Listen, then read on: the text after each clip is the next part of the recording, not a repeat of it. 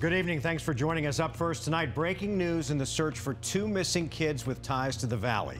At this hour, their mother is behind bars in Hawaii. Cops arresting Lori Vallow for refusing to turn over her children who have been missing for months or even tell investigators where they are. Team 12's Erica Stapleton is live from the Alert Center and has the latest twists and turns in this captivating case. Erica? Guys, no one has seen Vallow and Tylee Ryan, Lori Vallow's kids, since September. And those close to the case are hoping Vallow's arrest will add some pressure for her to tell investigators what she might know. Did you do something to your children?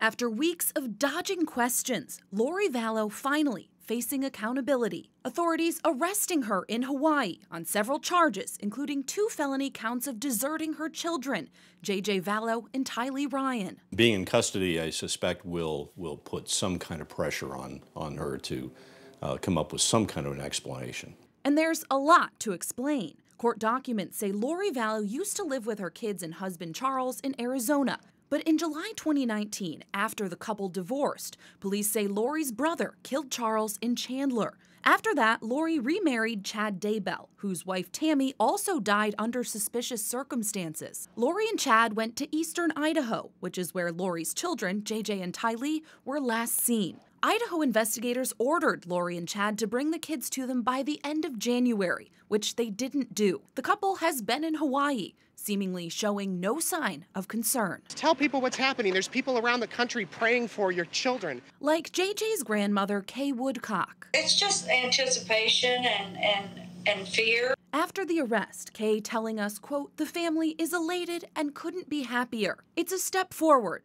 down a dark and scary path." They're still worried about the kids, and there's no new information about where the kids are.